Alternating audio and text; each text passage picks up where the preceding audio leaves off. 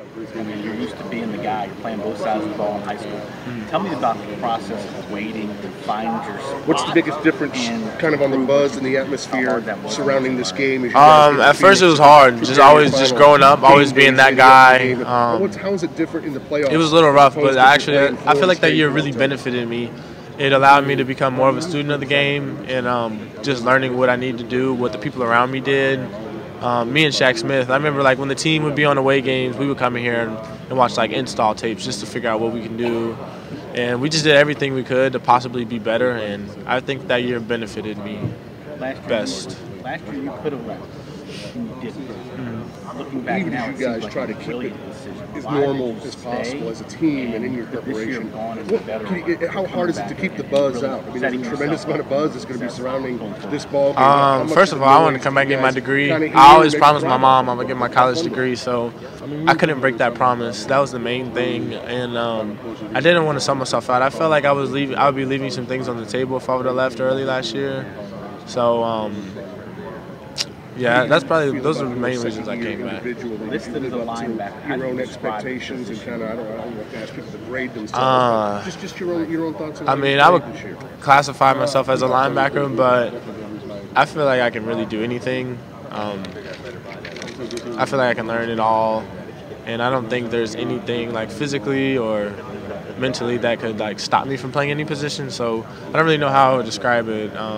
Kind of like a Swiss Army knife would probably be the best thing I could say. What do you expect to see out of Ohio State's, out of their offensive line? And again, obviously, you're seeing a different level quarterback, a different level running back, a couple of guys that were for the Heisman Trophy. Just your expectations for facing the guys. Your development on that thought process. So coming out of high school, I didn't really know if I wanted to play receiver or defense. So as time went along, I went through recruiting. I finally came down to like, I just want to play defense. So when I came into that, it was really mostly just safety.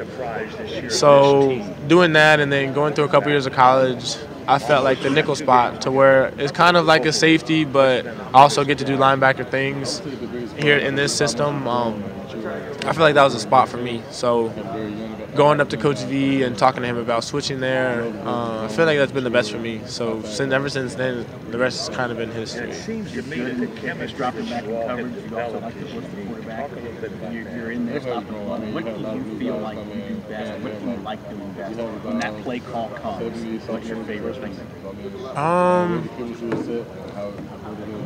I don't know, because getting an interception and getting a sack, they kind of go hand in hand. You can't really pick which one is better. So I don't know if I could really say I have a favorite. I just love the game of football, and any plays I get to make, I love to make them. Isaiah, when you guys look at the tape of Ohio State, what do you guys see? What steps up off the tape when you guys walk out of your meeting rooms? You say that again? What steps up of the tape of the Ohio State guys when you walk out of the meeting room?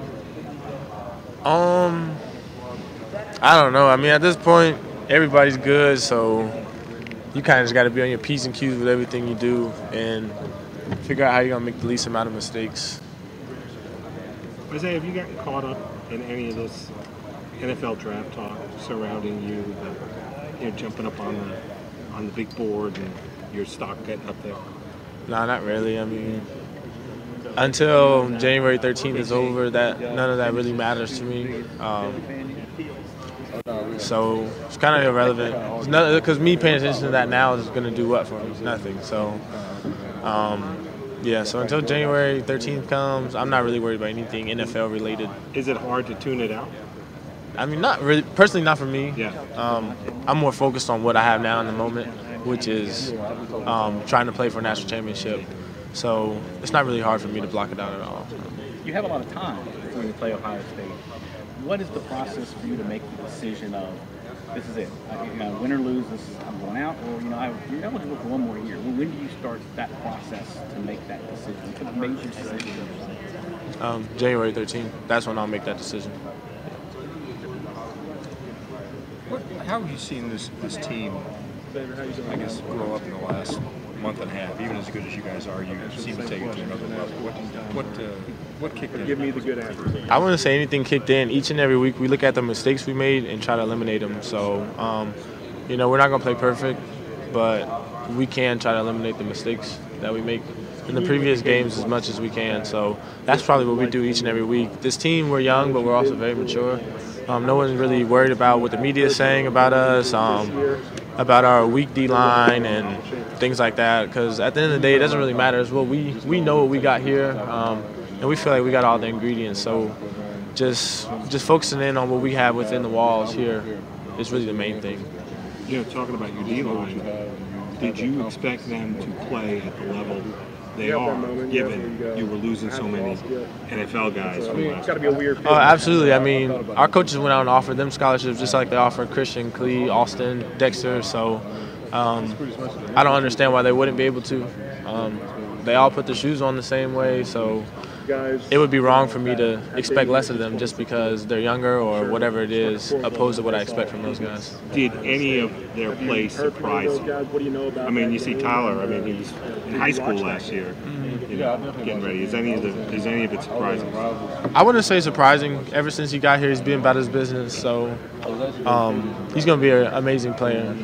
He's just so mature in this game, about his business, and even the guys who redshirted this year, they're all going to be great players. It's just something different, something like I've never seen. Everybody really cares about their craft here.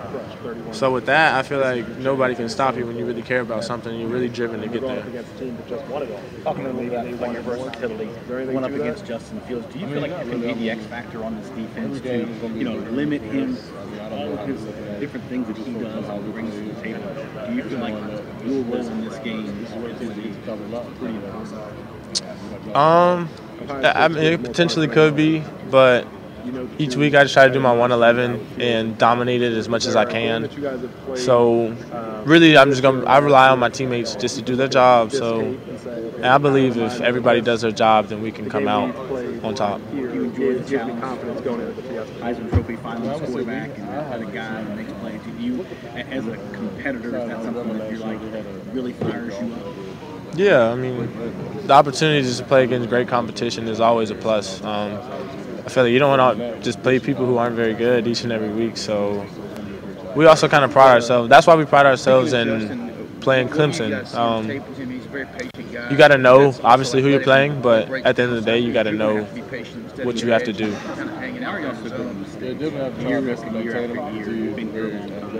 This stage has never been too big. Why I would say our experience is built into it a little bit, but at the end of the day, every single game of the week, of the year, is the biggest game. No matter if we're playing like a lesser opponent, it's the biggest game of the year, not because of who we're playing, but because we're playing Clemson. So each and every week we want to play ourselves opposed to playing to an opponent, because we don't want to play up to an opponent, play down to an opponent. Each and every week we want to play our best 4 quarters. So I think just having that kind of mentality opposed to, oh, this is the playoffs, now we got to kick a switch on, you can't do it like that, or else you're just not going to be successful with it. So just doing that and treating each and every week like it's a playoff game, like we're playing for the national championship, I'd probably say that's what helps us out the most. Coach Sweeney always tells us, if you were playing anybody, say you're playing the Patriots for the national championship, how would you prepare, no matter who we're playing? So that takes a lot of maturity within the team to like not play down on an opponent or anything and know that you're playing yourselves each and every week. So I'd probably say that's what helps us out the most. Last question for me, I'll pepper new questions. Several years ago when you played Ohio State, you didn't play. This time you're going to play a key role. What do you remember about that game and that Ohio State team? It seems like the disrespect has worn off the last few weeks as continued to win. They had a lot of dynamic players, just like they do now.